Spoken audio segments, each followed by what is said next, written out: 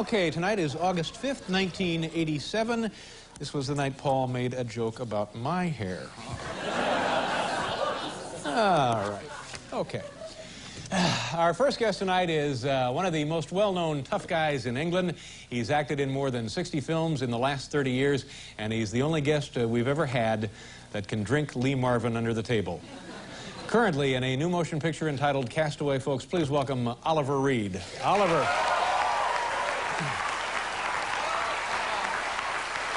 Hi. Good to meet you, Oliver. Cute. Come on over here. Cute. That's cute. That was sure cute. We enjoyed that from the start. How you doing? Well, I'm trying to look like Slim. Trying to look like Slim. Yeah, I'm going to take that Rambo out of his Okay. Whatever you want. That's fine with me. I understand it goes boom, boom. I understand I've just been outside in the green room. I've seen all these fellas, you know, wrapping them gooks on their head, man. I'll take that Rambo, go do something real mean to him.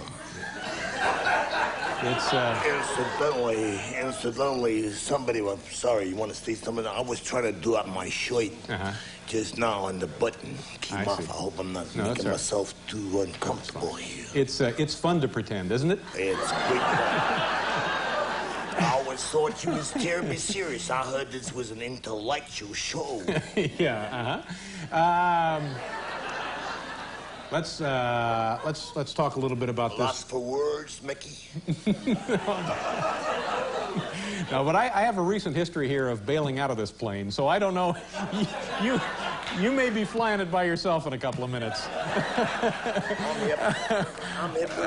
Where's the camera? I'm hip with that. So now, is it true when we mentioned in the introduction that you actually were able to drink Lee Marvin under the table? Any truth to that? That's hearsay. Hearsay. Did you and Lee Marvin ever drink together? Yep. Yeah. In Durango. In Durango? All right. And there was no contest about drinking? No, Lee is a wonderful fellow. Probably one of the few actors in the world that I admire very much, along with, how much time you got? We got all the time you want. Rock Hudson, Rod Steiger, Lee Marvin, Rod Steiger, Lee Marvin. Yeah. Now, so you and Lee Marvin, you went drinking and you had a contest to see who could drink the most? Yeah, first of all, your researcher was told already that I don't want to talk about drink, understand? So let's cool that one, get on to a new subject. I love trees and boats.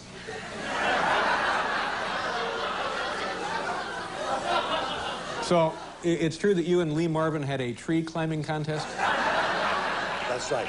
And we got to the top of this great fir tree. It was in the redwoods, and they had a couple of pipers over there. They went, can I tell you how the pipers went?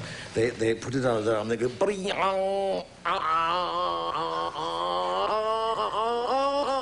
and then Lee Marvin came up, climbed this big fir tree, and then I got into a boat on the top of the tree. But now, wait a minute. Marvin sailed away. But now, wait a minute.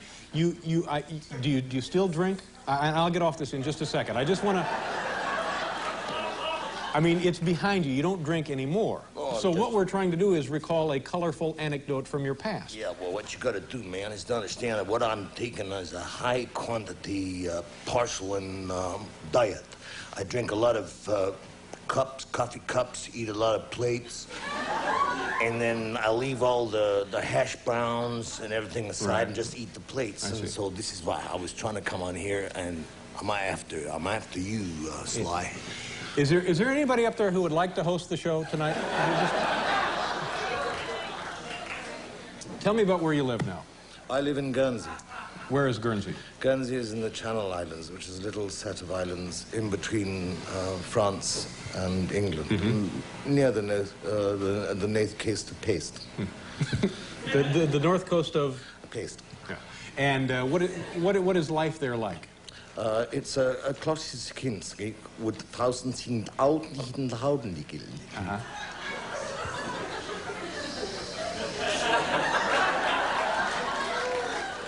So you stopped drinking because you were afraid you might be doing permanent damage to your nervous system, I guess. Is that?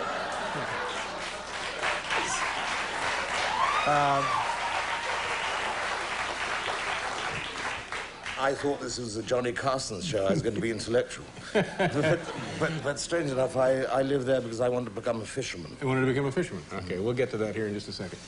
You'd like to turn my lights out, wouldn't you? No, sir. Boom, and I'm gone. Okay, let's,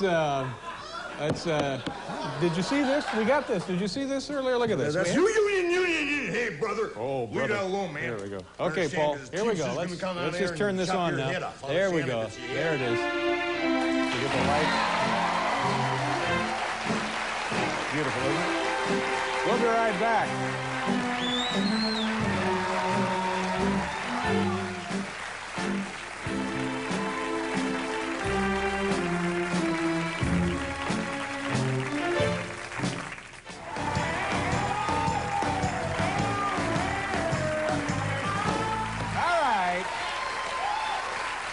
Back. Oliver Reed is here. Now tell us about life on this island. Are you there most of the time? Well, on Manhattan? No, in the English Channel, the Channel Islands you mentioned. Yes, I am most of the time. Yeah. There was a long time that I lived on another island in England, and then I decided that I was going to go and live in Guernsey and buy this boat and live amongst fishermen. Do you actually go out and fish? No, I wear the boots.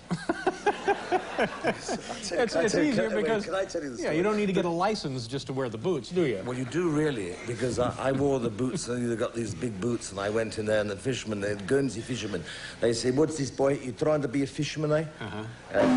Excuse me. There's a bugler. We have chili in the commissary again today. Hang on, I got some digests. yeah, whatever.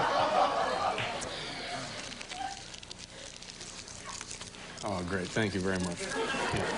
Yeah. You think that was rehearsed? Have you been taking these? Yeah. Well, then I'll wait till a little later. Anyway, so you're a fisherman. You go out, you have the boots. Yeah, I came into a fisherman's village once, and they said to me, "You wearing a fisherman, boy? Are you a fisherman?" So I thought I've got to wear a boat in order to wear the hats on my head. So what kind of... And wear the boots in my ears. You have a boat, too? No, I haven't. No, I'm lying about the winch. I see.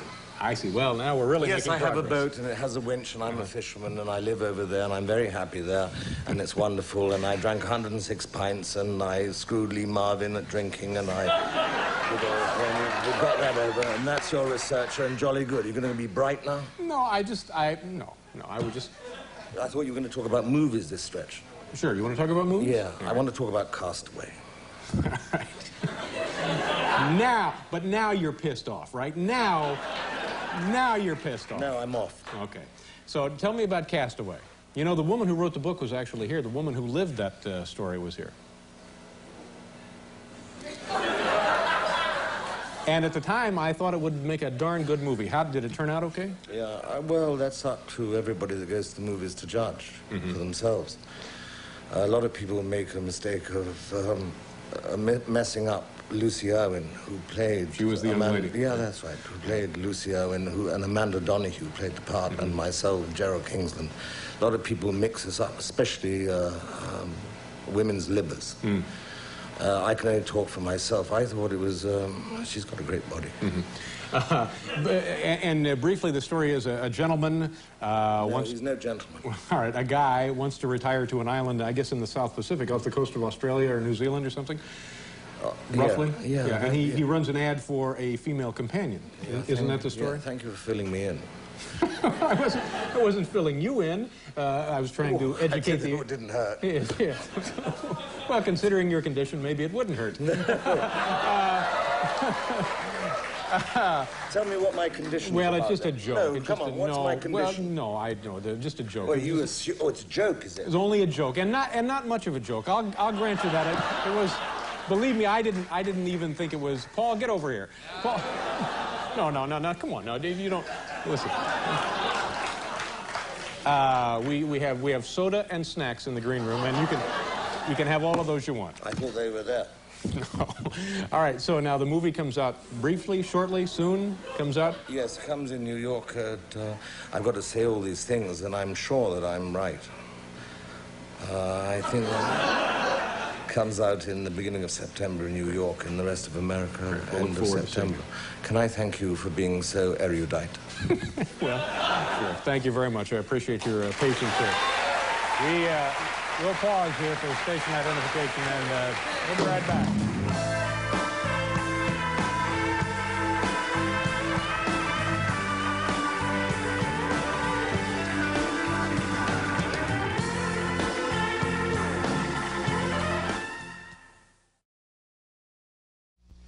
I'm here with my good friend Oliver Reed, and he has a message for you about tonight's show. Yeah, well, it's a bloody repeat. Go to bed. Thank you very much, Oliver. Thank you.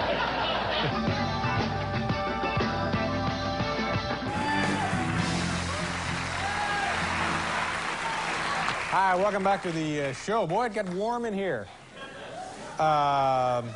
You know, when something like that happens, I don't feel so badly for me, but tonight especially, it's the boy's first day, and I hate to see something like that happen on a show that he's producing like that. That's too bad.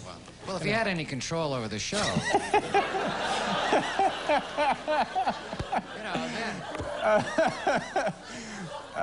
Coming up later, or soon, or just any minute now, Dominique Lafort with the Performing Trained Cats, and also Randy Travis. Yes. Going to sing with the band, and I guess a couple of his own players. Brought some pickers from Nashville. Okay. And tomorrow on the program, Richard Lewis will be here, and a woman who windsurfed across the Atlantic. Is this the lady? Huh?